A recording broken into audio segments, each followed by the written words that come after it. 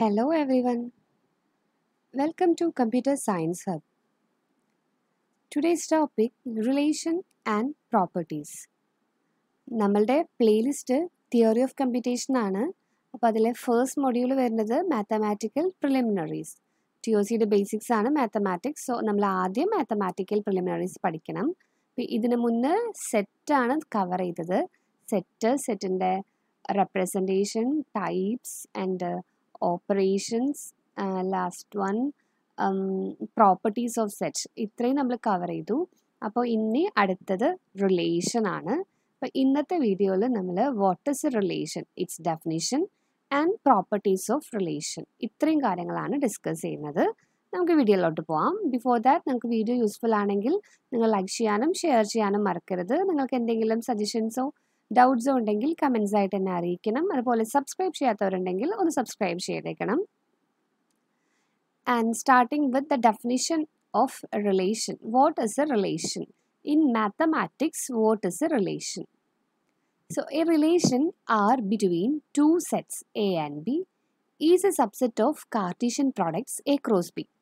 അപ്പോൾ Cartesian product എന്താണെന്ന് നമ്മൾ പറഞ്ഞിട്ടുണ്ട്. A cross B എന്ന് വെച്ച് കഴിഞ്ഞാൽ എന്താണ്? അതൊരു set of ordered pairs of A, B, like set of ordered pairs like XY such that X element A and Y element B. അതായത് ഓർഡേർഡ് പെയേഴ്സിൻ്റെ ആദ്യത്തെ എലമെൻറ്റ് എ എന്ന് പറഞ്ഞ സെറ്റിൽ നിന്നും രണ്ടാമത്തെ എലമെൻറ്റ് ബി എന്ന് പറഞ്ഞ സെറ്റിൽ നിന്നും വേണം.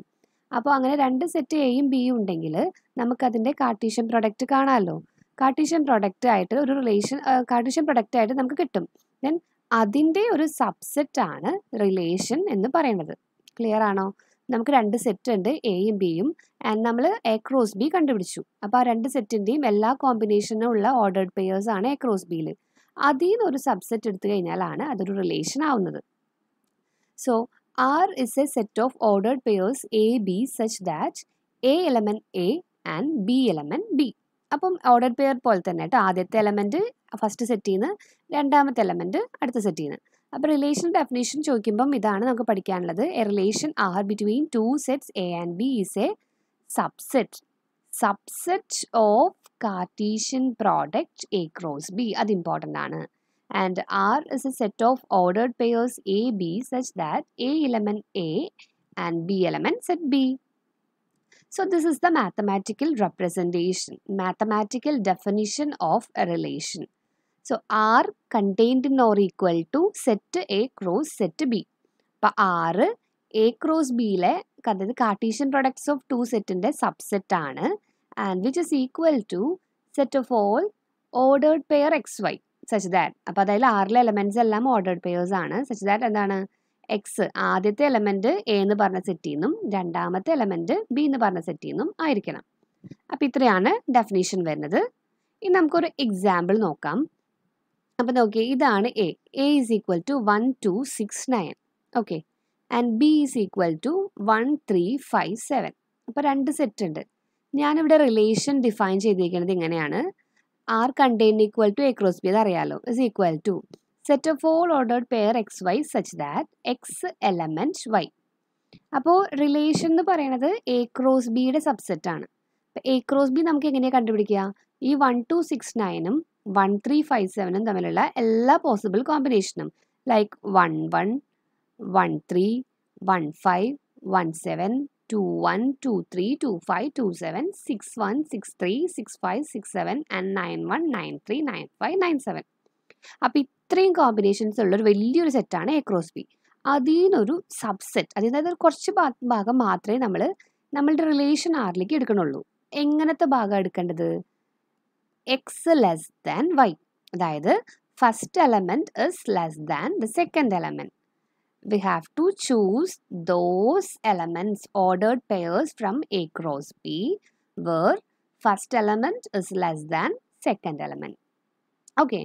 അപ്പോൾ നമുക്കിതൊന്ന് നോക്കാം അല്ലേ. നമ്മൾ ആ വലിയൊരു എ ക്രോസ് ബിന്ന് ആവശ്യമുള്ളത് മാത്രമേ എടുക്കണുള്ളൂ. അപ്പോൾ നമുക്ക് ഇതിൽ നിന്ന് നോക്കിയാൽ അറിയാം. ഫസ്റ്റ് എലമെൻറ്റ് നമ്മൾ 1ൻ്റെ എല്ലാ കോമ്പിനേഷനും നോക്കാൻ പോവാം. അതിൽ നിന്ന് ആവശ്യമുള്ള കോമ്പിനേഷൻ മാത്രം എടുത്ത് എഴുതാം കേട്ടോ. ഇപ്പോൾ 1 പറയുമ്പോൾ എന്താ, എയിലുള്ള സെറ്റിലാണ് 1. ബി എന്ന് പറഞ്ഞ സെറ്റിൽ നമുക്ക് 1 ഉണ്ട്, 3 ഉണ്ട്, 5 ഉണ്ട്, 7 ഉണ്ട്. അപ്പോൾ ഓഫ് കോഴ്സ് 1 1 നമുക്ക് എടുക്കാൻ പറ്റില്ല. കാരണം A less than B, X less than Y എന്നുള്ള കണ്ടീഷനാണ് വേണ്ടത്. അപ്പോൾ 1 1 പറ്റില്ല, ബാക്കി എല്ലാ കോമ്പിനേഷനും പോസിബിളാണ്. 1 3 കറക്റ്റ് അല്ലേ, എക്സ് ലെസ് ദാൻ വൈ ആണ്. 1 5 1 7, അപ്പോൾ 1 3 1 5 1 7 അതല്ലാതെ ഓക്കെ ആയി. ഇനി 2 എടുക്കുക, 2വിനെക്കാട്ടും വലുതിനായിട്ട് മാത്രം പെയർ ചെയ്യുക. അപ്പം 1 ചെറുതാണ്, പറ്റില്ല. 2 3 2 5 2 7, 2 3 2 5 2 7 ഓക്കെ ആണ്. 6 എടുത്തു, 6നേക്കാളും വലുതിനെ മാത്രം പെയർ ചെയ്യുക, കാരണം എപ്പോഴും വൈ വലുതാവണം റിലേഷനിൽ. അപ്പോൾ 7 മാത്രമേ ഉള്ളൂ, 6 7 എടുത്തു. ദെൻ 9, 9നേക്കാളും വലുത് ഇവിടെ ആരും ഇല്ല, അപ്പം നമുക്ക് വേറെ എലമെൻറ്റ്സ് കിട്ടിയില്ല. So this is the relation.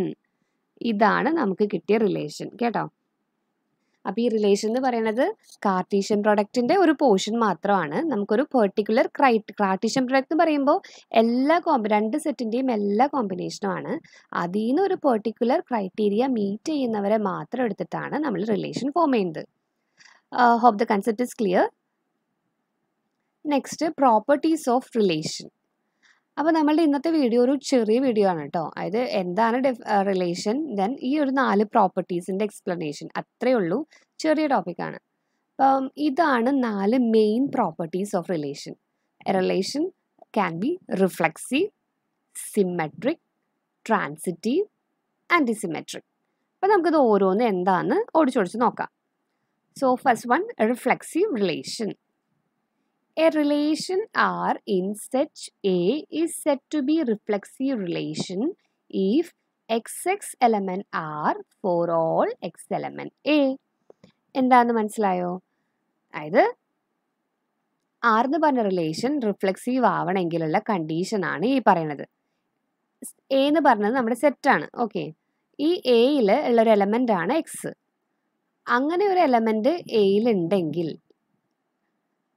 ആറിൻ്റെ അകത്ത് എക്സ് കാണണം. വിച്ച് മീൻസ് നമുക്ക് എക്സാമ്പിൾ വെച്ചിട്ട് അങ്ങ് എക്സ്പ്ലെയിൻ ചെയ്യാം, അപ്പോൾ കൃത്യമായിട്ട് മനസ്സിലാവും. ആൻഡ് അതിന് മുന്നേ അതിൻ്റെ ഇതാണ് നമ്മൾ പഠിക്കേണ്ട മാത്തമാറ്റിക്കൽ റെപ്രസെൻറ്റേഷൻ, മാത്തമാറ്റിക്കൽ ഡെഫിനീഷൻ. ഈ ഒരു പറഞ്ഞ സെൻറ്റൻസിനെ നമ്മൾ മാത്തമാറ്റിക്കൽ ഫോമിൽ ഇങ്ങനെയാണ് എഴുതിയിട്ടുള്ളത്. അതായത് എക്സ് റിലേറ്റഡ് ടു എക്സ് ഈ simple എന്താണെന്നറിയില്ലേ? For all X element A. എന്ന് പറഞ്ഞ സെറ്റിലുള്ള എല്ലാ എലമെൻറ്റ്സിൻ്റെയും മിറർ ഇമേജ് അവിടെ ഉണ്ടാവണം. അപ്പോൾ നോക്കിയേ, ഇതാണ് എക്സ് എ എന്ന് പറഞ്ഞ സെറ്റ്. എ എന്ന് പറഞ്ഞ സെറ്റിൽ 2 ഉണ്ട്, 3 ഉണ്ട്, 4 ഉണ്ട്. 2 3 4. സോ നമ്മുടെ റിലേഷനിൽ എന്ത് വേണം? എക്സ് ഉണ്ടെങ്കിൽ എക്സ് ഉണ്ടാവണം, 2 ഉണ്ടെങ്കിൽ 2 2 ഉണ്ടാവണം, 3 ഉണ്ടെങ്കിൽ 3 3, 4 4 4. അപ്പോൾ ഇത് ഈ എ എന്ന് പറഞ്ഞ സെറ്റിൽ നിന്ന് ഫോം ചെയ്ത ഒരു റിലേഷനാണ്. അതായത് എ ക്രോസ് എ ആണ് കേട്ടോ. നമുക്ക് 2 സെറ്റ് ഇല്ലല്ലോ, കാർട്ടീഷ്യൻ പ്രൊഡക്റ്റ് കാണാൻ എ ക്രോസ് ബി കാണാൻ ഇല്ലാത്തതുകൊണ്ട് നമ്മൾ എ ക്രോസ് എ തന്നെ ചെയ്യും. 2 3 4 2 3 4ൻ്റെ എല്ലാ കോമ്പിനേഷനും എടുക്കും. ഓക്കെ, അപ്പോൾ അതിൻ്റെ സബ്സെറ്റാണ് 6. സോ ഞാൻ എടുത്ത സബ്സെറ്റ് നോക്കി നിങ്ങൾ, 2 2 3 3 4. ഞാൻ ആവശ്യമുള്ളത് ആദ്യം എടുത്ത് എഴുതിയതാട്ടോ. 2 2 3 3 4 4. ഇത്ര ഉണ്ടെങ്കിലാണ് നമ്മളുടെ റിലേഷൻ റിഫ്ലെക്സീവ് ആവുക. കാരണം ഇവിടെ 2ഉം 3ഉം 4ഉം ഉണ്ട്, അതുകൊണ്ട് അതിൻ്റെ എല്ലാത്തിൻ്റെയും എക്സ് ഇവിടെ കാണണം. പിന്നെ ഞാൻ ജസ്റ്റ് ഒരു 2 3 4 2 2 ഓർഡർ പെയർസ് എഴുതിയിട്ടുണ്ട്. നമുക്ക് നോക്കേണ്ട കാര്യമില്ല. ഈ എലമെൻറ്റ് കണ്ടു കഴിഞ്ഞാൽ, ഈ 3 എലമെൻറ്റ്സും കണ്ടു കഴിഞ്ഞാൽ we can say that this relation is reflexive relation because X related to X for all X element A. Okay, moving on to the next relation, symmetric relation. നോക്കാം. A relation are in set A is set to B symmetric if for every xy element R, there exist and yx elements R. Clear ആണോ? അതായത് XY ആറിൽ ഉണ്ടെങ്കിൽ YX ഉണ്ടായിരിക്കണം, 2 3 ഉണ്ടെങ്കിൽ 3 2 ഉണ്ടായിരിക്കണം, നിർബന്ധമാണ്. അപ്പോൾ അതിൻ്റെ മാത്തമാറ്റിക്കൽ റെപ്രസെൻറ്റേഷൻ ആണ് ഈ കാണുന്നത്. X related to Y implies Y related to X. Okay, X R Y implies why are X. ഇതാണ് അതിൻ്റെ ഡെഫിനിഷൻ. അപ്പോൾ എക്സാമ്പിൾ നോക്കാം അല്ലേ. A equal to 2 3 4. ഞാൻ മുന്നത്തെ സെറ്റ് തന്നെയാണ് എടുത്തത്. ആൻഡ് മുൻപ് എഴുതിയിട്ടുള്ള റിലേഷൻ തന്നെയാണ് ഇത്. 2 2 3 3 4 4 2 3 4 2. ഇതിപ്പം സിമെട്രിക് ആണോ എന്ന് നമുക്ക് ചെക്ക് ചെയ്യാം. അതായത് 2 2 ഉണ്ട്, സോ അതായത് എക്സ് വൈ ഉണ്ട്, ഇതിൻ്റെ വൈ എക്സ് എന്ന് പറയുന്നത് 2 2 തന്നെയാണ്. അപ്പോൾ ഈ സെയിം നമ്പേഴ്സിലെ കാര്യത്തിൽ ഇതൊക്കെ ഓക്കെയാണ്. 2 2 3 3 4 4 ഇത് രണ്ടും സെയിം, ഈ 3ഉം ഒരുപോലത്തെയാണ്. അപ്പോൾ അതിൻ്റെ കാര്യത്തിൽ കുഴപ്പമില്ല. ഇനി ഇവിടെ ഏതാണുള്ളത്? 2 3. 2 3 ഉണ്ടെങ്കിൽ എന്ത് വേണം? 3 2 ഉണ്ടായിരിക്കണം. 4 2 ഉണ്ടെങ്കിൽ 2, 4 ഉണ്ടായിരിക്കണം. അപ്പോൾ നമുക്ക് ഈ റിലേഷനെ ഒന്ന് സിമ്മട്രിക് ആക്കാം. സിമ്മട്രിക് റിലേഷൻ R is ഈ 3 ടേംസും അതുപോലെ തന്നെയാണ്. ദെൻ 2, 3, 4, 2 നമ്മൾ ആഡ് ചെയ്തു. എന്താ 2, 3ക്ക് മാച്ച് ചെയ്തിട്ട് 2, 3യുടെ സിമ്മട്രിക്കായി 3, 2ഉം 4, 2ൻ്റെ സിമ്മട്രിക്കായി 2, 4ഉം ആഡ് ചെയ്തു. സോ ഈ റിലേഷൻ ഇപ്പോൾ സിമ്മട്രിക് റിലേഷൻ ആണ്. ക്ലിയർ ആണല്ലോ അല്ലേ? XY ഉണ്ടെങ്കിൽ YX ഉണ്ടായിരിക്കണം. ഇതാണ് സിമ്മട്രിക് റിലേഷനിൽ പറയുന്നത്. നെക്സ്റ്റ് റിലേഷൻ നോക്കാം. നെക്സ്റ്റ് റിലേഷൻ്റെ പേരാണ് ട്രാൻസിറ്റീവ് റിലേഷൻ. ട്രാൻസിറ്റീവ് റിലേഷനിൽ എന്താ പറയുന്നത്? Let A be a set in which the relation R defines. Okay. R is said to be transitive if for every XY element R and YZ element R there exists an XZ element R. അപ്പോൾ ഇതൊരു രണ്ട് combination of relation ആണ് വരുന്നത്. നമ്മുടെ കയ്യിൽ രണ്ട് relation ഉണ്ട്. XY ഉണ്ട്, അതായത് നമ്മുടെ റിലേഷൻ്റെ അകത്ത് XY ഉണ്ട് YZ ഉണ്ട്. അപ്പോൾ ഇത് Y മാച്ച് അല്ലേ? ഇതിൻ്റെ ലാസ്റ്റ് എലമെൻറ്റും ഇതിൻ്റെ ഫസ്റ്റ് എലമെൻറ്റും മാച്ചാ. അങ്ങനെയാണെങ്കിൽ നമുക്ക് ഈ രണ്ട് എലമെൻറ്റ്സും തമ്മിലുള്ള കോമ്പിനേഷൻ കിട്ടണം. അപ്പോൾ XZ എലമെൻറ്റ് R ഇങ്ങനൊരു കണ്ടീഷൻ വരണം. ഞാനൊരു എക്സാമ്പിൾ ചെയ്തിട്ടുണ്ട്. അതായത് നമ്മുടെ സെറ്റിൻ്റെ അകത്ത് റിലേഷൻ്റെ അകത്ത് 2, 3 ഉണ്ട് 3, 4 ഉണ്ടെങ്കിൽ കണ്ടില്ലേ, ഈ 3, 3 മാച്ചാണ്. സോ 2, 4 നിർബന്ധമായിട്ടും ഉണ്ടായിരിക്കണം. എന്നാൽ മാത്രമാണ് അത് ട്രാൻസിറ്റീവ് റിലേഷൻ ആവുള്ളൂ. അപ്പോൾ ഇതാണ് മാത്തമാറ്റിക്കൽ റെപ്രസെൻറ്റേഷൻ. നോക്കാം. X related to Y and Y related to Z implies X related to Z. ഇതാണ് ഈ പറഞ്ഞതിൻ്റെ റെപ്രസെൻറ്റേഷൻ. ദെൻ ഒരു എക്സാമ്പിൾ നോക്കിയാൽ സംഭവം ക്ലിയർ ആവും. എക്സാമ്പിൾ. അപ്പം ഇതാണ് നമ്മുടെ റിലേഷൻ കേട്ടോ. ഈ റിലേഷൻ നോക്കിയേ 3, 4, 2, 3, 3, 2, 4, 1, 3, 3. Of course it's not transitive. പക്ഷെ നമുക്ക് ഇതിനെ ട്രാൻസിറ്റീവ് ആക്കണം. അപ്പോൾ നമുക്ക് ചെക്ക് ചെയ്യാം. 3, 4 ഉണ്ട്. അപ്പോൾ നമ്മൾ എങ്ങനെയാണ് ചെക്ക് ചെയ്യാന്ന് വെച്ച് കഴിഞ്ഞാൽ ഓരോ എലമെൻറ്റ്സ് ആക്കി ഓരോ ഓർഡേർഡ് പെയർസായി എടുക്കുക. ഫസ്റ്റ് ഓർഡേർഡ് പെയർ എടുത്തു, 3, 4 എടുത്തു. ഇനി നോക്കണം, അതായത് XY YZ അങ്ങനെയല്ല നോക്കണ്ടേ. അപ്പോൾ 3, 4 ആണെന്ന് വെച്ച് കഴിഞ്ഞാൽ ഇനി 4 വെച്ച് എൻഡിങ് ആണ് അല്ലേ? അപ്പോൾ 4 വെച്ച് സ്റ്റാർട്ടിങ് ആയിട്ടുള്ള ഓർഡേർഡ് പെയർസ് ഉണ്ടോ എന്ന് നോക്കാം. അങ്ങനെ നോക്കുമ്പോൾ അതാ ഇവിടെ ഉണ്ട് ഒരെണ്ണം. അപ്പോൾ എന്താ 3, 4, 4, 1 വിച്ച് മീൻസ് എന്ത് കിട്ടേണ്ടത്? പുതിയൊരു എലമെൻറ്റ് നമുക്ക് ക്രിയേറ്റ് ചെയ്യണ്ടേ? ആ എലമെൻ്റ് ആണ് ഓക്കെ ഇത് 3, 4ഉം 4, 1ഉം ഉണ്ട്. സോ പുതിയത് വരിക 3, 1. ഓക്കെ. നെക്സ്റ്റ് അപ്പോൾ ഇനി വേറൊന്നുമില്ല, അതുകൊണ്ട് 3, 4 ഇനി നമ്മൾ എടുക്കണില്ല. നെക്സ്റ്റ് 2, 3 എടുത്തു. 2, 3 എടുത്തു കഴിഞ്ഞാൽ എന്ത് വേണം? 3 വെച്ചിട്ടാണ് എൻഡിങ്. സോ 3 വെച്ച് സ്റ്റാർട്ട് ചെയ്യുന്ന എല്ലാവരുമായിട്ടുള്ള കോമ്പിനേഷൻ ചെക്ക് ചെയ്യുക. അപ്പോൾ 2, 3, 3, 4 വിച്ച് മീൻസ് എന്താ? 2, 3, 3, 4 അതായത് 2, 4. 2, 4 എന്ന് പറഞ്ഞൊരു റിലേഷൻ നമുക്ക് എക്സ്ട്രാ വേണം. ഇവിടെ 3, 1 ആയിരുന്നു. ദെൻ ഇനി 2, 4 എന്നുള്ള റിലേഷൻ വേണം. നെക്സ്റ്റ് ഇതേ 2, 3, 3, 2 വിച്ച് മീൻസ് എന്താ? 2, 3, 3, 2. അപ്പോൾ 2, 2 എന്നുള്ള റിലേഷൻ വേണം. ഇനി 2, 3, 3, 3. 2, 3, 3, 3 വരുമ്പോൾ 2, 3 തന്നെയാണ് വരിക അല്ലേ? അത് ഓൾറെഡി ഉണ്ട്. അപ്പോൾ നമുക്കിനി ആഡ് ചെയ്യേണ്ട ആവശ്യമില്ല. അപ്പോൾ 2, 3 കഴിഞ്ഞു. ഇനി 3, 2 എടുത്തു. 3, 2 എടുക്കുമ്പോൾ 2 ആണ് എൻഡിങ്. സോ 2 സ്റ്റാർട്ടിങ് ഉള്ളത് എവിടെയാണ്? ഇതാ അവിടെ. അപ്പോൾ 3, 2, 2, 3 വിച്ച് മീൻസ് എന്താ? 3, 3 അല്ലേ? 3, 2, 3, 2 ആണ്. മാച്ച് ചെയ്ത് വരുന്നത് 2, 3 ആണ്. സോ 3, 3 വേണം. 3, 3 ഓൾറെഡി ഇതിൻ്റെ അകത്ത് ഉണ്ട്. അപ്പോൾ അത് ഓക്കെയാണ്, ആ കണ്ടീഷൻ ഓക്കെയാണ്. അത് കഴിഞ്ഞു. ഇനി 4, 1 എടുക്കുക. 4, 1 എടുത്തു കഴിഞ്ഞാൽ 1 വെച്ച് എൻഡ് ചെയ്യണത് ഒന്നുകൂടി ഇല്ല. അപ്പോൾ നമുക്കൊന്നും ചെയ്യാൻ പറ്റില്ല. എഗെയിൻ 3, 3 വന്നു. 3, 3 വരുമ്പോൾ 3 വെച്ച് എൻഡ് ചെയ്യണ രണ്ടെണ്ണം കൂടി ഉണ്ട്. അപ്പോൾ അവരായിട്ടുള്ള കോമ്പിനേഷൻ ഒന്ന് ചെക്ക് ചെയ്യുക. ഇത് 3, 3, ഇത് 3, 4. അങ്ങനെ വരുമ്പോൾ എന്താ? 3, 4 തന്നെയാണ്. അതുപോലെ ഇത് 3, 3, ഇത് ഇനി 3, 2. അങ്ങനെയാണെങ്കിൽ 3, 2 തന്നെ. അതായത് നമുക്ക് ഇങ്ങനത്തെ വരില്ലേ, സെയിം നമ്പേഴ്സ് വരുമ്പോൾ നോക്കേണ്ട കാര്യമില്ല.